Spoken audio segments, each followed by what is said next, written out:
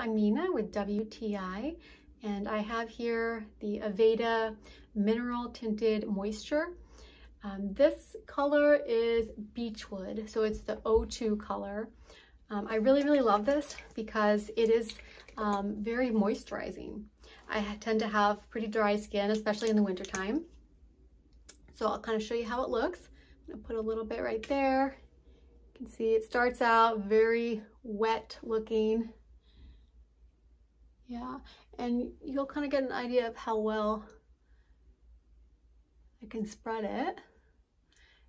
And already I feel like it's moisturizing my skin. Yeah, and definitely evening it.